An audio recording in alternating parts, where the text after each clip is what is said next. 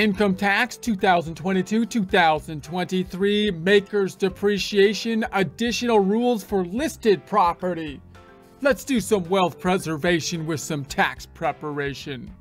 Most of this information comes from publication 946, How to Depreciate Property Tax Year 2022. You can find on the IRS website, irs.gov, irs.gov. Looking at the income tax formula, we're focused on line 1, income. Remember, in the first half of the income tax formula is, in essence, an income statement, but just an outline. Other forms and schedules flowing into these line items. One of those, the Schedule C, which has business income minus business expenses, the net business income from the Schedule C flowing into line 1, income of the income tax formula.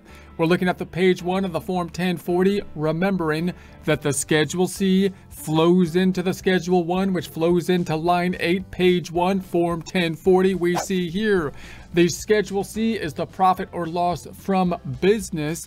In essence, an income statement, income minus expense sections. We are focused on the expenses here. More specifically, we're focused on depreciation type of items, remembering that even if using a cash-based system, you're going to have to deviate from that oftentimes for depreciable property, putting the item on the books as an asset. Support accounting instruction by clicking the link below, giving you a free month membership to all of the content on our website, broken out by category, further broken out by course. Each course then organized in a logical, reasonable fashion, making it much more easy to find what you need than can be done on a YouTube page. We also include added resources such as Excel practice problems, PDF files, and more, like QuickBooks backup files when applicable. So once again, click the link below for a free month membership to our website and all the content on it. Depreciating it over the useful life in accordance with the tax code. So now we're going to go into the special rules for additional rules for listed property. Introduction. This chapter discusses the deduction limits and other special rules that apply for certain listed property. Listed property includes cars, probably the big one there, and other property used for transportation, property used for entertainment, and certain computers. So deductions for listed property other than certain leased property are subject to the following special rules and limits. Now, one way to think about this is you might think, well, cars, why would there be a special rule for these items and some of these, like entertainment, for example? And the general idea may be that they're concerned that you might be purchasing a very expensive car, more than might be needed for the business use purposes, and therefore it would seem that the value of the car, part of it might be applied to personal use or something like that. So you might think that the more restrictive rules are based on that kind of concept. So for example, if you were just driving commuting miles to go to visit clients or something like that, and you're doing so in a $200,000 car, then you would expect that the car is overpriced for just the need of getting from point A to point B. And if you were to allow to get some of the added accelerated depreciations up front in the current year, that would be even more kind of maybe abusive. They could think about with those kind of things. So you have these more restrictions. In any case, that's what happens. So deduction for employees. So if your use of the property is not for your employer's convenience, or is not required as a condition of your employment, you cannot deduct depreciation or rent expense for your use of the property as an employee. So that's kind of the general rule is the case that if you are an employee, then the employer is usually the one that's going to be taking care of the expenses for the employee. So business use requirements. So if the property is not used predominantly more than 50% for qualified business use, you cannot claim the Section 179 deduction or a special depreciation allowance. Those are the two big added depreciations, basically often allowing you to take the full depreciation, or the full expense in the year you put the asset on the books in the first place. And again, because of the nature of these items, you can see why they might be skeptical. Skeptical Air 5. of someone taking those big depreciations in year one of the property. So obviously once again, if the property is not used predominantly, that's more than 50% for qualified business use, you cannot claim the Section 179 deduction or the special depreciation allowance. In addition, you must figure any depreciation deduction under MACRS using the straight line method over the ADS recovery period.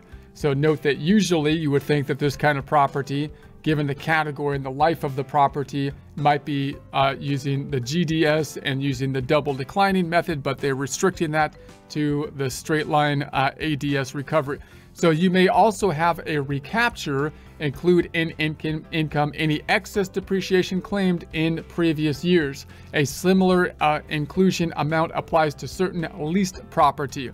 So passenger automobile limit and rules. Annual limits apply to depreciation deductions, including the 179 deduction and any special depreciation allowance for certain passenger automobiles. You can continue to deduct depreciation for the unrecovered basis resulting from these limits after the end of the recovery period. Okay, so this chapter defines listed property and explains the special rules and depreciation deduction limits that apply, including special inclusion amount rule for leased property. So it also discusses the record-keeping rules for listed property and explains how to report information about the property on your tax return. Useful items you may want to see. So you have other publications you could dive into for more information. 463, that's the travel, gift, and car expenses, which kind of dovetails on this item here. You've got publication 535, business expenses, which obviously dovetails here. We're talking about depreciation for listed property. And publication 587, business use of your home. Forms and instructions you may want to look at. You've got the form 2106, employee business expenses, the form 4562, depreciation and amortization, and form 4797, sales of business property, that you can check out for more research if you so choose. Look at the instructions for those forms as well. All right, so what is listed property? Listed property is any of the following: passenger automobiles, defined later, any other property used for transportation unless it is an accepted vehicle, and property generally used for entertainment, recreation, or amusement, including photographic, phonographic, communication, and video recording equipment. So you can imagine that certain industries, by the way, are more likely to be using some of these items, and then you've got these questions in terms of, you know, was it business and personal use, which gets a little bit more difficult when you're dealing in a business that seems a little bit more fun in nature. But in any case, improvements to listed property. An improvement made to listed property that must be capitalized is treated as a new item of depreciable property. Similar fashion to improvements we've seen before. It's an improvement, it's increasing the life of the property or something like that. Then you'd have to put it on the books as an asset as opposed to expensing it and record it as an improvement, a separate item. So the recovery period and method of depreciation that applies to the listed property as a whole also apply to the improvement. The improvement then follows in alignment with the general rules of the property that it's improving. So for example, if you must depreciate the listed property using the straight line method, you must also depreciate the improvement using the straight line method. Passenger automobiles. What are those? A passenger automobile is any four-wheeled vehicle made primarily for use on public streets, roads, and highways, and rated at 6,000 pounds or less of unloaded gross vehicle weight, 6,000 pounds or less of gross vehicle weight for trucks and vans.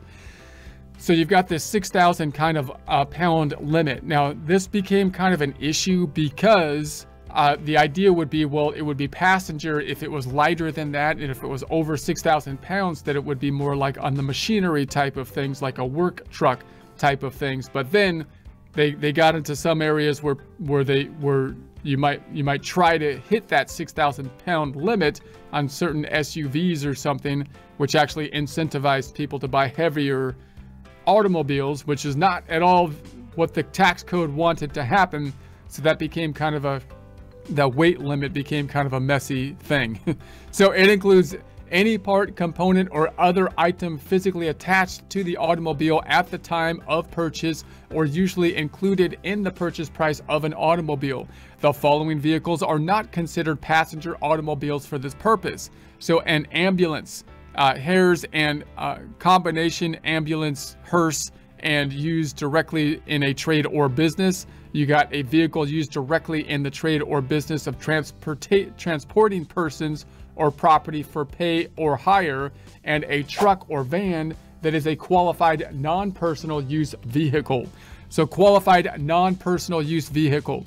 So notice what you would kind of like then, if you're trying to deduct as much as possible, then the idea would be if it's going to be included as a passenger automobile, that's likely to limit the amount of depreciation that you could deduct, at least on the earlier years. You'd like to deduct more on the earlier years if you can. Therefore, you would like to not be classified as a passenger vehicle if possible, but rather as a work vehicle of some kind, because then you're likely to have more favorable depreciation methods. That's the general idea that you want to kind of have in your head when you're thinking through these rules.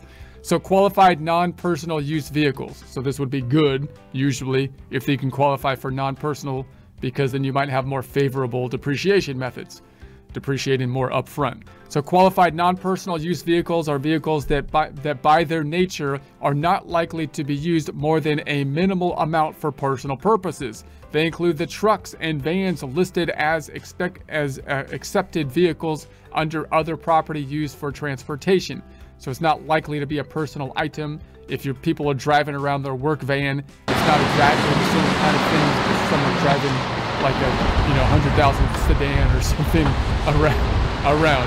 It's not like, it doesn't seem. So they also include trucks and vans that have been specially modified so that they are not likely to be used more than a minimal amount for personal purposes, such as installation of permanent shelving and painting the vehicle to display advertising or the company's name. So that that kind of obviously deteriorates the value for just personal use, although you could still use it for personal use, but it's not like the same kind of thing of having a really expensive, just personal car that you happen to be driving around for business stuff. So for a detailed discussion of passenger automobiles, including leased passenger automobiles, see publication 563 if you want to dive into this in more detail. Other property used for transportation. Other property used for transportation includes trucks, buses, boats, airplanes, motorcycles, and any other vehicle used to transport persons or goods. So caution, although vehicles, so notice that if it's for transportation, like a bus, a truck that is used for transporting, then again, you would think that they're not using that for personal use and therefore might not have the same kind of restrictions you would have on like a sedan, a passenger vehicle that you would think would be used for personal use a lot. Caution, although vehicles used to transport persons or property for pay or hire and vehicles rated at more than 6,000 pound threshold are not passenger automobiles, they are still, quote, other property used for transportation, end quote, and are subject to the special rules for listed property. So once again, they're trying to pick up that 6,000 pound thing and still say it could be listed property. So you got to be careful with it being still listed property again. So although vehicles used to transport persons or property for pay or hire and vehicles rated at more than the 6,000 pound threshold are not passenger automobiles, they are still other property listed for transportation and are subject to the special rules for listed property. So they are subject to the rules. So accepted vehicles. Other property used for transportation does not include the following qualified non-personal and use vehicles defined earlier under passenger automobiles. You got the clearly marked police and fire vehicles. You've got the unmarked vehicles used by law enforcement officers if the use is officially authorized. You've got ambulances used as such and hearses used as such. You would think that these would be vehicles that would be used in the for work generally. Any vehicle with a loaded gross vehicle weight of over 14,000 pounds that is designed to carry cargo. Now we're getting quite heavy. Bucket trucks, cherry pickers, cement mixers, dump trucks, including garbage trucks, flatbed trucks, and refrigerator trucks. So those were clearly work-related items, you would think. Combines, cranes, derricks, and forklifts. Delivery trucks with seating only for driver or only for the driver plus a folding jump seat. So qualified moving vans, qualified specialized utility repair trucks, school buses used in transportation students and employees of schools, other buses with a capacity of at least 20 passengers that are used as passenger buses, tractors, and other special purpose farm vehicles. So clearly marked police and fire vehicles. A clearly marked police or fire vehicle is a vehicle that meets all the following requirements. It is owned or leased by a government unit or an agency or instrumentally of a governmental unit. It is required to be used for commuting by a police officer or firefighter who, when not on regular shift, is on call at all times. It is prohibited from being used for personal use other than commuting outside the limit of the police officer's arrest powers or the firefighter's obligation to respond to an emergency, and it is clearly marked with a painting insignia or words that make it readily apparent that it is a police or fire vehicle. A marking on a license plate is not a clear marking for these purposes. All right, we got the qualified moving van. A qualified moving van is any truck or van used by a professional moving company for moving household or business goods if the following requirements are met. No personal use of the van is allowed other than the travel to and from a move site or the minor personal use, such as a stop for lunch on the way from one move site to another. Personal use for the travel to and from a move site happens no more than 5 times a month on average. Personal use is limited to situations in which it is more convenient to the employer because of the location of the employee's residence in relation to the location of the move site, for the van not to be returned to the employer's business location. So it's not a commuting type of vehicle. In other words, it's the general idea, because that's not its general purpose. It's for moving stuff. So qualified special utility repair truck. So this is another common one, fairly common depending on some industries. A truck is a qualified special utility repair truck if it is not a van or pickup truck, and all the following apply.